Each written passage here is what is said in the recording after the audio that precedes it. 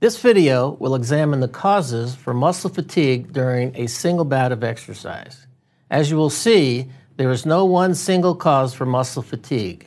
Further, the cause of fatigue will be event-specific. In other words, what contributes to fatigue when you are doing bench presses will be very different from the causes of fatigue near the end of a marathon. First, let's begin by defining what is meant by muscle fatigue. Muscle fatigue is defined as the inability to maintain a given exercise intensity or power output, resulting in a decrease in work or performance capacity. Shown here is the textbook example of the onset of muscle fatigue. During the early stages of exercise, power output or force production is well maintained. However, over time, the ability to maintain this level of force production declines, thereby fulfilling our definition of fatigue. For years, physiologists have been studying the mechanisms for muscle fatigue. The issue is extremely complex and, as already mentioned, the causes will vary based upon the type of exercise involved. Any step between when the decision is made in the brain for muscle movement and the eventual contraction of the skeletal muscle are potential sites for fatigue. However, generally, the causes of fatigue are located in the peripheral sites, beginning with the neuromuscular junction and beyond. As such, I will only focus on those sites. As a reminder, the type of muscle fiber recruited will play a significant role in the cause of fatigue. Type 2X fibers, which are recruited during short-term high-intensity exercise, are quick to fatigue, while type 1 fibers, used during more long-term lower-intensity exercise, are slow to fatigue as long as there is ample fuel for ATP production. First, let's examine the most common causes for fatigue when engaging in short-term high-intensity exercise. For example, when bench pressing a heavy weight, you may be able to manage completing 5 repetitions, but just cannot squeeze out the 6th. Or while sprinting 200 meters, you cannot maintain your speed during the final 20 meters. Frequently, the cause of fatigue is the depletion or accumulation of substance or metabolite. While many factors can potentially contribute to the onset of fatigue, I will discuss the 3 most common causes for muscle fatigue during short-term, high-intensity exercise. These include the depletion of both ATP and creatine phosphate stores in muscle, as well as the accumulation of hydrogen ions or an increase in muscle acidity. First, the depletion of ATP resulting from a mismatch between ATP utilization and production will result in fatigue. As a reminder, ATP is required for cross-bridge cycling and tension development. If ATP is being consumed at a faster rate than it can be made, then levels will drop below resting values. At this point, the individual must reduce their exercise intensity, thereby lowering the rate of ATP utilization, allowing ATP production to keep pace, or the individual must stop exercising altogether. Second, during short-term high-intensity exercise, creatine phosphate stores are rapidly depleted. As creatine phosphate is the main immediate energy source in muscle for ATP production, its depletion will compromise one's ability to maintain ATP levels. Shown here are the ATP and creatine phosphate levels in muscle in response to a bout of maximal exercise. Notice that the creatine phosphate levels, which are abbreviated PC for phosphocreatine, deplete very rapidly at this intensity.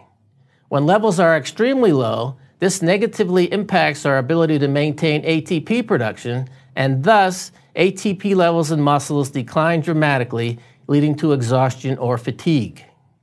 The third common cause for muscle fatigue during short-term high-intensity exercise is an increase in muscle acidity or an accumulation of hydrogen ions.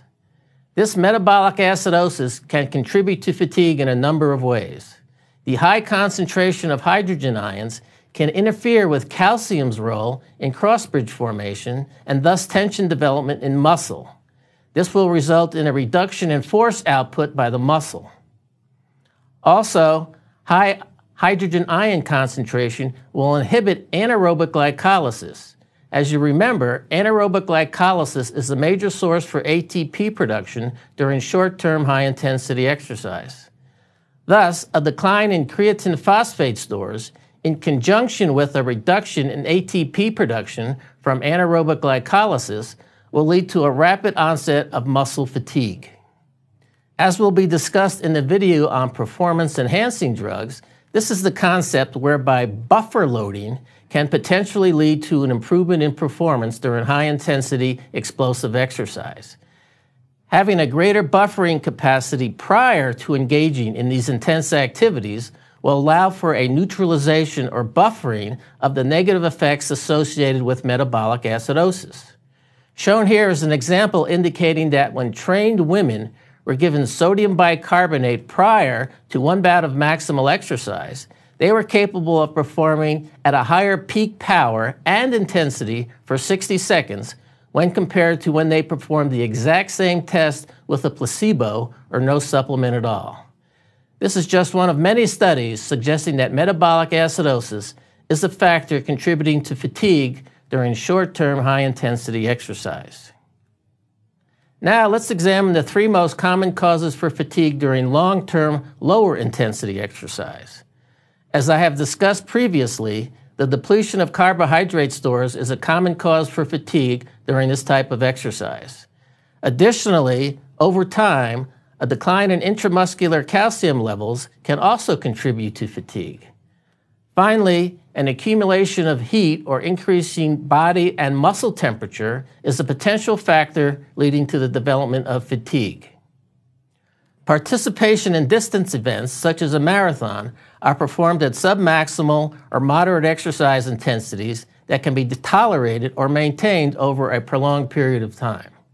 The depletion of muscle glycogen frequently coincides with the onset of fatigue, as a major source for ATP production no longer exists. This is why the technique of carbohydrate loading, known to increase muscle glycogen stores prior to competition, can improve one's performance. When muscle glycogen is depleted, the individual is left with two choices: reduce the exercise intensity and thus the rate of ATP utilization, or stop exercising completely. Both scenarios adhere to our definition of muscle fatigue. Additionally, the depletion of liver glycogen will eventually result in significant reduction in blood glucose levels, or hypoglycemia. As the muscles and brain rely on blood glucose for fuel, the ability to continue to exercise is not sustainable once a state of hypoglycemia has been reached. Again, this is why the practice of consuming dilute carbohydrate drinks during the course of distance events can lead to an improvement in performance. During hours of prolonged exercise, the sarcoplasmic reticulum in muscle cells are repeatedly stimulated to release calcium for cross-bridge formation and tension development. Over time, some of the calcium release can leak out into the extracellular fluid and/or be taken up by mitochondria.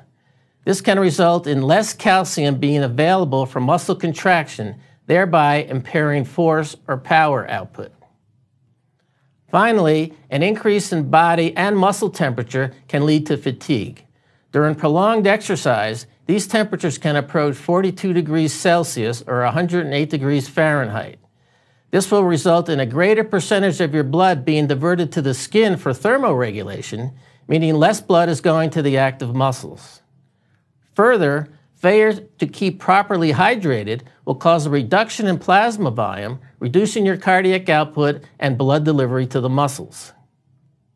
In summary, muscle fatigue is defined as the inability to maintain a given exercise intensity or power output, resulting in a decrease in work or performance capacity. The most common site of fatigue during exercise is located within the muscle itself.